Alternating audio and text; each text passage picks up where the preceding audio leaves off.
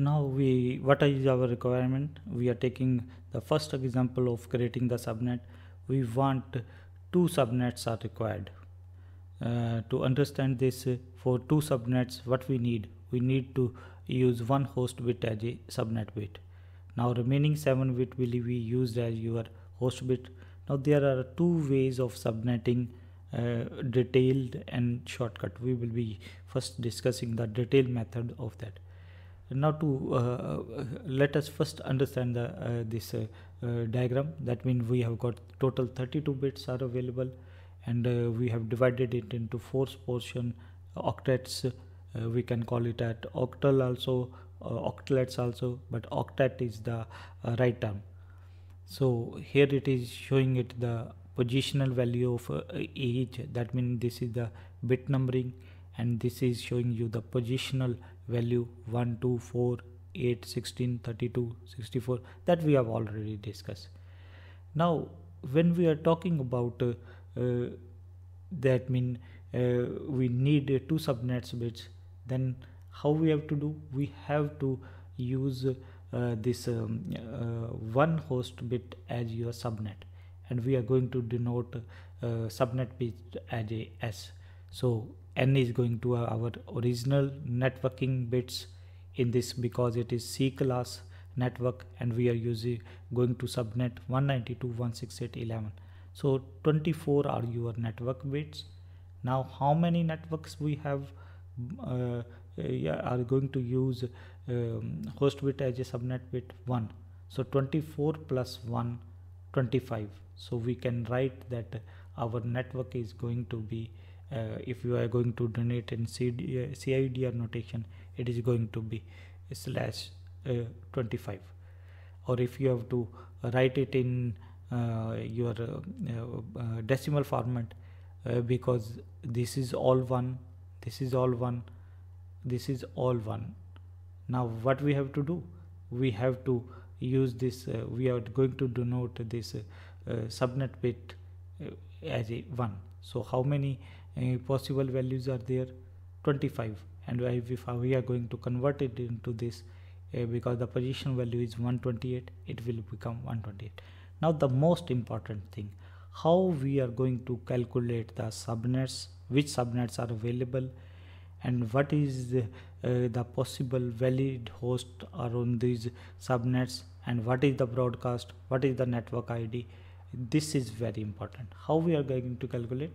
Now we know that we are going to use one host bit as a subnet bit. So how many possible values are there? Either it is going to be 0 in binary, or it is going to be 1. Now we want to calculate what will be the network ID. That means now we can, this is going to be fixed. In this case it is going to be 0. In this case, in second subnet case, it is going to be 1. Now what we can change? We can change this host values.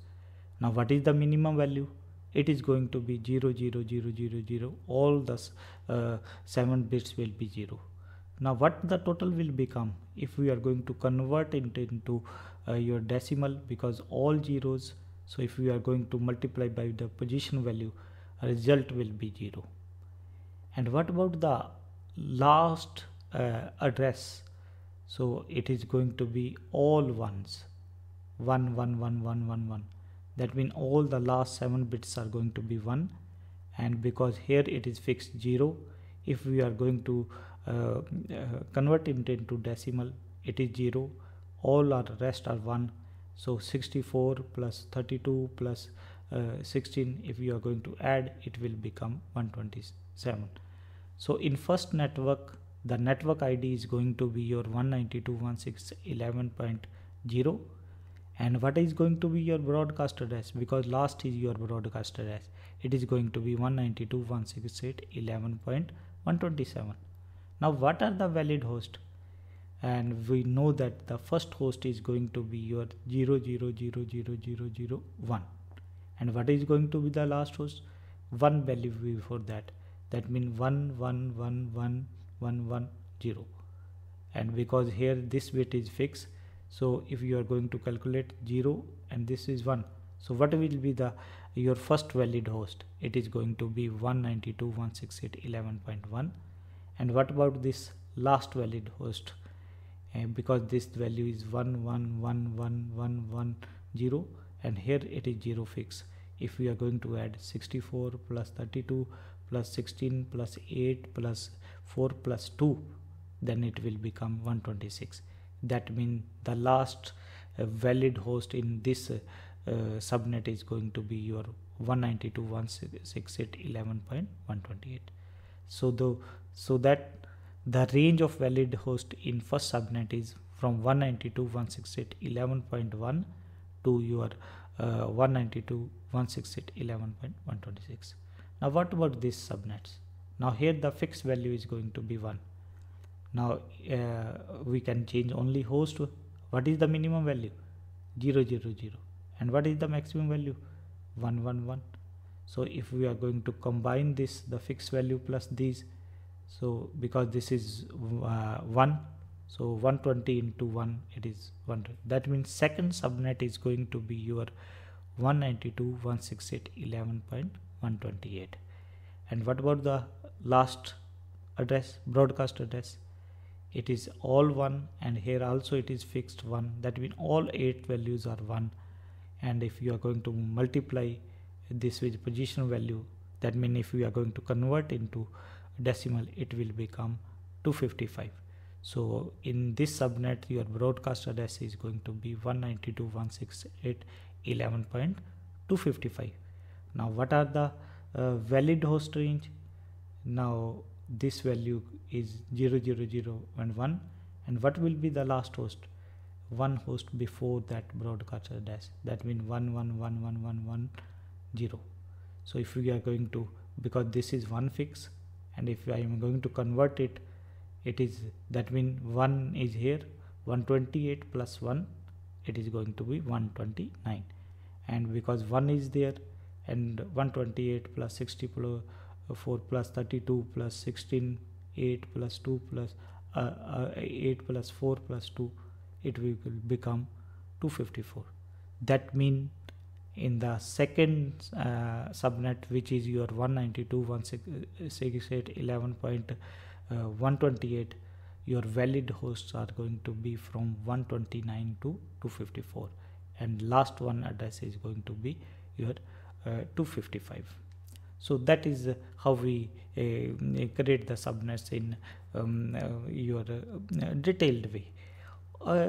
Is there other way in which we put this question? That means two subnets are required. Sometimes we do not say that 2 subnets are required.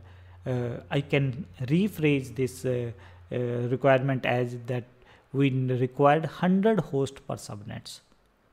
Now if we need 100 hosts per subnets, mean how many bits should be remaining? That means how many host bit we have to use.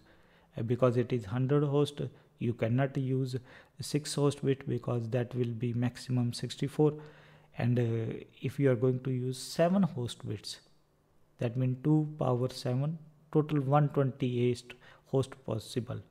That means if we want 100 hosts per subnet, that means we have to use 7 bits as your host bit.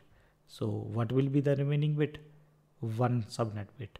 So again we have to perform in this way. So always we can rephrase the question. You can say 2 subnets required, or we can say that we need 100 hosts per subnet. So same way we can calculate. So this is so if we are talking about 100 hosts per network, if we are going to take this network 192.168.11.0, what are the possible value? From 1 to 26 are the valid host. So that means we can have 100 hosts. That means certain wastage still will be there, because this subnet will be having 1 to 126, we required 100. That is why we when we were giving the subnetting definition, we said that you can reduce wastage but you cannot eliminate. So we reduce the wastage. That is the way we are going to create the subnets. In the next video we will be looking at little bit shorter cut method, how to calculate network ID, first host, last host, broadcast, and what are the different network in each and every need. We will be looking at one shortcut method.